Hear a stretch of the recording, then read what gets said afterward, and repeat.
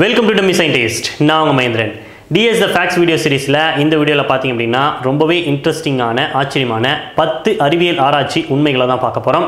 சயின்டிஸ்ட்கள் வந்து பல விஷயத்தை தொடர்ந்து ஆராய்ச்சி பண்ணிட்டு தான் இருக்காங்க. சோ அப்படி பாக்கும்போது ரொம்பவே இன்ட்ரஸ்டிங்கான விஷயத்தை ஒவ்வொரு வாட்டியுமே வந்து அவங்க வந்து ரிசல்ட்டா வெளியிடுறாங்க. சோ அப்படி பாக்கும்போது இந்த வீடியோல 10 அறிவியல் ஆராய்ச்சி உண்மைகளை தான் நம்ம பார்க்க போறோம்.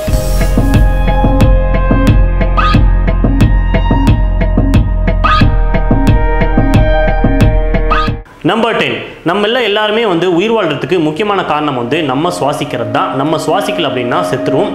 பட் நம்ம சுவாசிக்காம கூட நம்மளால உயிர் வாழ முடியும் அப்படின்னு சொல்லிட்டு சயின்டிஸ்ட்கள் வந்து ஒரு வழியை உருவாக்கி இருக்காங்க. அதாவது வித்தவுட் பிரீத்திங் வந்து நம்மளால வாழ முடியும் அப்படின்னு சொல்லிட்டு. இது எப்படி அப்படின்னு கேட்டிங்கன்னா நம்ம வந்து உயிர் வாழ்றதுக்கு முக்கியமான காரணம் வந்து நம்ம சுவாசிக்கிற ஆக்சிஜன். இந்த ஆக்சிஜனை வந்து நம்ம வந்து லங்ஸ் வந்து ஏதாவது டேமேஜ் ஆயிடுச்சு இல்லை வந்து நம்மளால சுவாசிக்க முடியல அப்படின்னும் போது ஹாஸ்பிட்டலில் பார்த்தீங்க அப்படின்னா ஆக்சிஜன் வந்து செயற்கை சுவாசமாக வந்து நமக்கு தருவாங்க. பட் அப்போவும் வந்து லங்ஸ் வந்து ரொம்பவே வந்து வீக் ஆயிடுச்சு, லங்ஸ் வந்து ஃபுல்லாக வந்து செயலிழந்துருச்சு அப்படின்ற பட்சத்தில் நம்ம செயற்கை சுவாசம் கொடுத்தோம்னா கூட நம்மளால் உயிர் வாழ முடியாது. அப்படி இருக்கும்போது வந்து நம்ம வந்து ஆக்சிஜனை வந்து நம்மளோட பிளட்டில் ஸ்ட்ரெயிட்டாக வந்து இன்ஜெக்ட் பண்ணலாம் அப்படின்னு சொல்லிட்டு சயின்டிஸ்ட்கள் ஒரு வழியை கண்டுபிடிச்சிருக்காங்க. அது எப்படி அப்படின்னு கேட்டிங்கன்னா ஆக்சிஜனையும் சில ஃபேட் மாலிகுல்ஸையும் வந்து நம்ம வந்து மிக்ஸ் பண்ணோம் அப்படின்னா நிறைய சின்ன சின்ன மைக்ரோ பார்ட்டிகல்ஸாக வந்து அது வந்து உப்பும். அந்த மைக்ரோ பார்ட்டிகல்ஸ்குள்ளார வந்து நிறைய ஆக்சிஜன் வந்து உள்ளே இருக்கும். அதை வந்து சில சொல்யூஷனில் கலந்து அதை வந்து நம்ம இன்ஜெக்ட் பண்ணோம் அப்படின்னா நம்ம பிளட்டில் போய் அந்த ஆக்சிஜன் வந்து நமக்கு வந்து ஒரு உயிரை கொடுக்கும். ஸோ அப்படி பார்க்கும்போது ஆக்சிஜனை வந்து நம்ம வந்து இன்ஜெக்ஷன் மூலமாக வந்து இந்த மைக்ரோ பார்ட்டிகல்ஸ் வழியாக வந்து போட்டும் நம்மளால் உயிர் வாழ முடியும். கொஞ்சம் நேரத்துக்கு நம்ம சுவாசிச்சா மட்டும்தான் வந்து நம்மளால் உயிர் வாழ முடியும் அப்படின்றது கிடையாது. நம்பர் 9 ஜீப்ரா, அதாவது வரிக்குதிரையோட உடம்புல பார்த்தீங்க அப்படின்னா நிறைய வரிகள் இருக்கும், நிறைய லைன்ஸ் இருக்கும். இதனால தான் நம்ம அதை வந்து வரிக்குதிரை அப்படின்னு சொல்லிட்டு சொல்லுவோம். இந்த ஜீப்ராவோட உடம்புல இருக்கிற லைன் பேட்டர்ன் பார்த்தீங்க அப்படின்னா ஒரு ஜீப்ராக்கும் இன்னொரு ஜீப்ராக்கும் ஒரே மாதிரி இல்லை, வித்தியாசமாக இருக்குது, வேற மாதிரி இருக்குது அப்படின்னு சொல்லிட்டு சயின்டிஸ்ட்கள் கண்டுபிடிச்சிருக்கிறாங்க. இந்த ஜீப்ராவோட வரிகளோட பேட்டர்னை வச்சு தான் ஒரு ஜீப்ரா வந்து இன்னொரு ஜீப்ராவை அடையாளம் காண்றதாகவும், முக்கியமாக வந்து குட்டி ஜீப்ரா வந்து தன்னோட அம்மாவை வந்து இந்த மாதிரி வரிகளை வச்சு தான் அடையாளம் காண்றதாகவும் சயின்டிஸ்ட்கள் வந்து சொல்லியிருக்காங்க.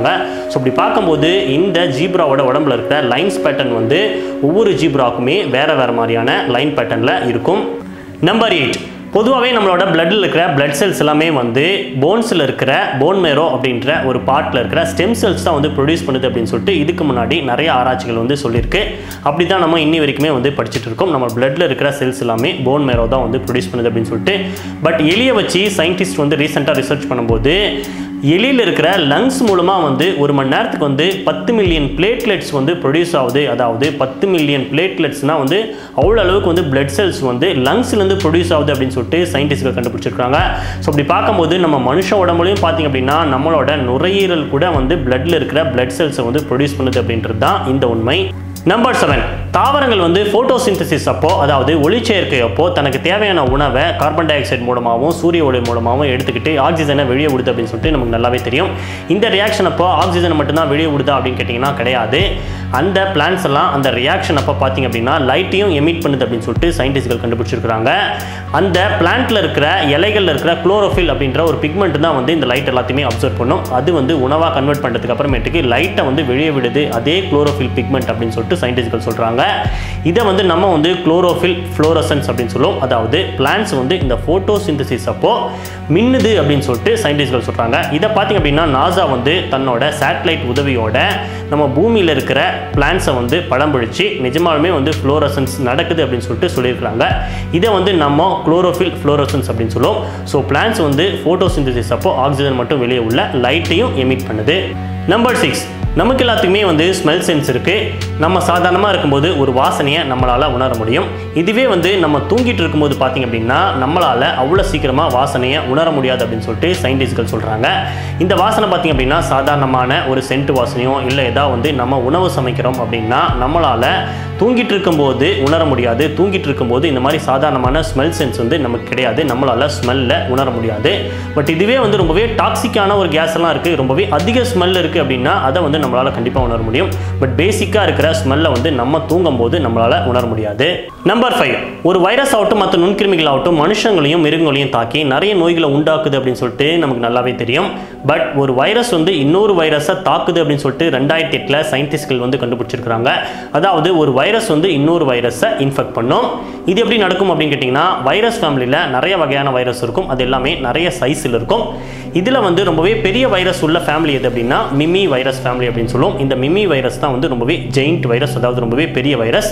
இந்த வைரஸை வந்து சின்ன வைரஸ் வந்து தாக்குது அப்படின்னு சொல்லிட்டு சயின்டிஸ்ட்கள் சொல்லியிருக்காங்க. அந்த சின்ன வைரஸை வந்து ஸ்புட்னிக் அப்படின்னு சொல்லிட்டு பேர் வச்சிருக்காங்க. இந்த ஸ்புட்னிக் அப்படின்ற வைரஸ் வந்து இந்த மிமி வைரஸை தாக்குது அப்படின்னு சொல்லிட்டு சயின்டிஸ்ட்கள் ஆராய்ச்சி பண்ணியிருக்காங்க. பிரான்ஸில் இருக்கிற ஒரு கூலிங் டவரில் இருக்கிற தண்ணியில் இந்த மிமி வைரஸ் இருக்கிறதாவும் அதை வந்து இந்த ஸ்புட்னிக் அப்படின்ற சின்ன வைரஸ் வந்து தாக்கிறதாவும், அந்த ஸ்புட்னிக் அப்படின்ற வைரஸ் தாக்கினதுக்கு அப்புறமேட்டுக்கு அந்த மிமி வைரஸ்குள்ளே போய் தன்னோட எண்ணிக்கையை அதிகப்படுத்துறதாவும், அந்த மிமி வைரஸோட பார்ட்டிகல்ஸ், அதாவது அந்த மிமி வைரஸோட எண்ணிக்கையை வந்து அதிகப்படுத்த விடாமல் தடுக்கிறதாவும் சயின்டிஸ்ட்கள் வந்து அந்த ஆராய்ச்சியில் சொல்லியிருக்கிறாங்க. ஸோ அப்படி பார்க்கும்போது வைரஸ் வந்து நம்ம மனுஷங்களையும் மிருகங்களையும் மட்டும் தாக்காமல் வைரஸ் வந்து இன்னொரு வைரஸையும் தாக்கும். நம்பர் 4, பொதுவாக வந்து பூமிக்கடியில் தங்கம் இருக்குது. அந்த தங்கத்தை எடுத்து நம்ம வந்து பயன்படுத்திக்கிட்டு இருக்கோம். அந்த தங்கம் வந்து உருவாகிறதுக்கு ஒரு ஃபினாமினா வந்து ரீசனாக இருக்குது, அதாவது ஒரு விஷயம் வந்து ரீசனாக இருக்குது. அது என்ன அப்படின்னு கேட்டிங்கன்னா எர்த்குவேக், அதாவது நிலநடுக்கம். 10 கிலோமீட்டர் கீழே பூமிக்கடியில் போனோம் அப்படின்னா தண்ணியில் வந்து சிலிக்கா, குவாட்ஸு, கோல்டு அப்படின்னு சொல்லிட்டு ஏகப்பட்ட மினரல்ஸ் இருக்கும். அந்த மினரல்ஸ் எல்லாம் வந்து வாட்டரில் நிறைய இருக்கும்.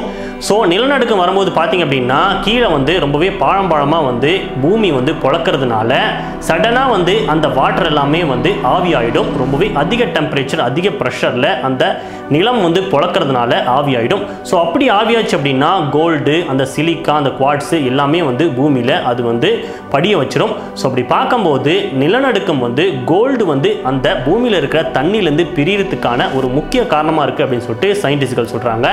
பட் இது வந்து நம்ம 10 கிலோமீட்டருக்கு கீழே டீப்பில் போய் நம்ம அந்த கோல்டெல்லாம் எடுக்கிறோமா அப்படின்னு சொல்லிட்டு நமக்கு தெரியல.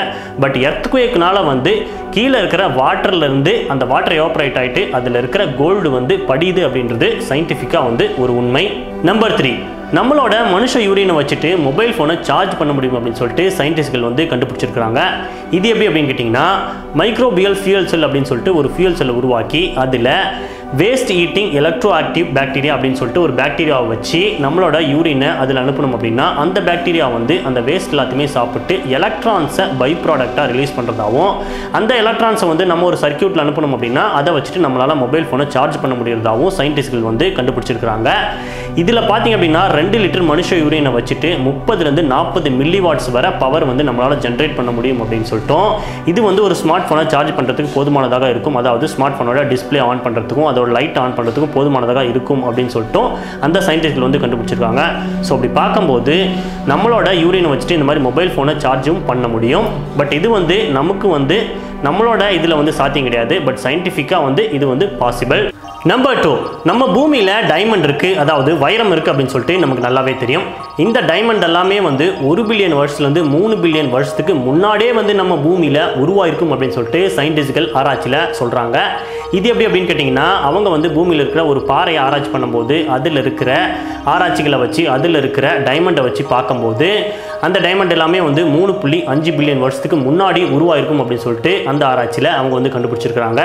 அப்படி பார்க்கும்போது இந்த டைமண்ட் எல்லாம் பொதுவாக பார்த்திங்க அப்படின்னா ரொம்பவே ஹை டெம்பரேச்சரில் ஹை ப்ரெஷரில் தான் உருவாகும். அதாவது கார்பன் எல்லாமே வந்து ரொம்பவே ஹை டெம்பரேச்சர் ஹை ப்ரெஷரில் தான் வந்து டைமண்டாக மாறும். ஸோ அப்படி பார்க்கும்போது இந்த டைமண்ட் எல்லாம் உருவானதுக்கு பிளேட் டெக்டானிக்ஸ் வந்து ஒரு காரணமாக இருந்திருக்கும் அப்படின்னு சொல்லிட்டு சயின்டிஸ்ட்கள் சொல்கிறாங்க. ஸோ அப்படி பார்க்கும்போது பூமி வந்து 4.5 பில்லியன் வருஷத்துக்கு முன்னாடி வந்து உருவானது அப்படின்னு சொல்லிட்டு சயின்டிஸ்ட்கள் சொல்கிறாங்க. அப்படி பார்க்கும்போது இந்த டைமண்ட் எல்லாம் உருவானதை வச்சு பார்க்கும்போது 4 பில்லியன் வருஷத்துக்கு முன்னாடியே வந்து இந்த பிளேட் டெக்டானிக்ஸ் வந்து நம்ம பூமியில் வந்து ஆக்டிவாக இருந்திருக்கும். அப்போவே வந்து இந்த பிளேட் டெக்டானிக்ஸ் எல்லாம் வந்து ஆரம்பமாக இருக்கும் அப்படின்னு சொல்லிட்டு இன்னொரு விஷயம் வந்து சயின்டிஸ்ட்கள் சொல்கிறாங்க. அது மட்டும் இல்லாமல் இந்த டைமண்ட் பார்த்திங்க அப்படின்னா நம்ம எந்த பொருளை வேணாலும் டைமண்டாக உருவாக்கலாம். உதாரணத்துக்கு பீனட் பட்டர், அதாவது பட்டரை வந்து டைமண்டாக வந்து சயின்டிஸ்ட்கள் வந்து லெபார்ட்டரியில் கன்வெர்ட் பண்ணியிருக்கிறாங்க, மாற்றிருக்கிறாங்க. இது எப்படி அப்படின்னா நம்ம சொன்ன மாதிரி ஹை டெம்பரேச்சர் ஹை ப்ரெஷர் வந்து எந்த பொருளுக்கு நம்ம அப்ளை பண்ணோம் அப்படின்னா கூட அதில் இருக்கிற கார்பன் வந்து டைமண்டாக வந்து மாறும். ஸோ அப்படி மாறுது அப்படின்னு சொல்லிட்டு எல்லா பொருளையும் நம்மளால் அவ்வளோ ஈஸியாக வந்து டைமண்டாக மாற்ற முடியாது. பட் ஆராய்ச்சி பர்பஸ்க்காக இந்த பட்டரை வந்து லெபார்ட்டரியில் டைமண்டாக மாற்றுனது ரொம்பவே நோட் பண்ணக்கூடிய ஒரு விஷயம். நம்பர் 1, ஒன்றாவது ரொம்ப இன்ட்ரெஸ்டிங்கான ஆச்சரியமான விஷயம் என்ன அப்படின்னு கேட்டிங்கன்னா நம்மளோட நிலா வந்து பூமியிலிருந்து ஒவ்வொரு வருஷமும் 3.78 சென்டிமீட்டர் வந்து நவுந்துடும் போது, அதாவது நிலாவோட ஆர்பிட் வந்து 3.78 சென்டிமீட்டர் வந்து அதிகரிச்சும் போது அப்படின்னு சொல்லிட்டு சயின்டிஸ்ட்கள் சொல்கிறாங்க. இது ஏன் அப்படின்னு கேட்டிங்கன்னா நிலா வந்து பூமியை கிராவிடேஷனல் ஃபோர்ஸ்னால இழுக்கும், அதே மாதிரி பூமியும் நிலாவை கிராவிடேஷனல் ஃபோர்ஸ்னால இழுக்கும். அது மட்டும் இல்லாமல் பூமி தன்னைத்தானே ரொம்பவே அதிக வேகத்தில் சுற்றிக்கிட்டு இருக்கும். அப்படி சுற்றிக்கிட்டு இருக்கும்போது பூமி வந்து கொஞ்சம் ஸ்பின்னிங் எனர்ஜியை வந்து நிலாவுக்கு தருது. அதனால் நிலா வந்து அதிகரிச்சுட்டே போகுது தன்னோட ஆர்பிட் அப்படின்னு சொல்லிட்டு சயின்டிஸ்ட்கள் சொல்கிறாங்க. இது வந்து பார்த்திங்க அப்படின்னா நிலா வந்து உருவாயிருக்கும் போது வந்து நம்ம பூமியிலிருந்து 22,500 கிலோமீட்டர் தூரத்தில் தான் இருந்திருக்கும். அது வந்து கொஞ்சம் கொஞ்சமாக இந்த மாதிரி பூமியை விட்டு நவுந்து போனதுனால இப்போ வந்து கிட்டத்தட்ட 3,84,000 கிலோமீட்டர் தொலைவில் நம்மளோட பூமியை சுற்றிட்டு இருக்கு அப்படின்னு சயின்டிஸ்ட்கள் சொல்கிறாங்க. இது வந்து கண்டினியூஸாக வந்து தன்னோட ஆர்பிட்டை அதிகரிச்சுட்டே தான் போகும். கிட்டத்தட்ட பார்த்திங்க அப்படின்னா 50 பில்லியன் வருஷம் கழித்து நிலா வந்து பூமியை சுற்றுறதுக்கு எடுத்துக்கிற நேரம் எவ்வளோ இருக்கும் அப்படின்னு கேட்டிங்கன்னா கிட்டத்தட்ட 47 நாட்கள் அப்படின்னு சொல்லிட்டு சயின்டிஸ்ட்கள் ஆராய்ச்சியில் சொல்கிறாங்க. பட் இதெல்லாம் வந்து 50 பில்லியன் வருஷத்துக்கு அப்புறம் தான் நடக்கும். அப்போ வந்து 47 நாட்கள் இருக்கும்போது அதுக்கு மேலே வந்து நிலா வந்து பூமியை விட்டு விலகி போகாது அப்படின்னு சயின்டிஸ்ட்கள் சொல்கிறாங்க. ஸோ அப்படி பார்க்கும்போது நிலா வந்து பூமியிலிருந்து தள்ளி போகுது அப்படின்றது ரொம்பவே ஆச்சரியமான ஒரு விஷயம். அண்ட் நான் இந்த வீடியோவில் சொன்ன 10 இன்ட்ரெஸ்டிங்கான சயின்டிஃபிக் ரிசர்ச் ஃபேக்ட், அதாவது அறிவியல் ஆராய்ச்சி உண்மைகள் எல்லாமே உங்களுக்கு ரொம்பவே இன்ட்ரெஸ்டாக இருந்திருக்கும், ரொம்பவே டீப்பான அண்டர்ஸ்டாண்டிங் கொடுத்துருக்கும் அப்படின்னு சொல்லிட்டு நான் நம்புகிறேன். இதே மாதிரி இன்ட்ரெஸ்டிங்கான science and technology videos, facts வீடியோஸ்லாம் நீங்கள் பார்க்கணும் அப்படின்னு நினச்சிங்கன்னா மறக்காம டம்மி சயின்டிஸ்ட்டை சப்ஸ்கிரைப் பண்ணுங்கள். இந்த வீடியோ பிடிச்சிருந்தா லைக் பண்ணுங்கள், நிறைய ஃப்ரெண்ட்ஸுக்கு ஷேர் பண்ணுங்கள், கமெண்ட் பண்ணுங்கள். அண்ட் இன்னொரு இன்ட்ரெஸ்டிங்கான சயின்ஸ் அண்ட் டெக்னாலஜி வீடியோஸோட நான் உங்களை சந்திக்கிறேன். Until then, bye from Dummy Scientist.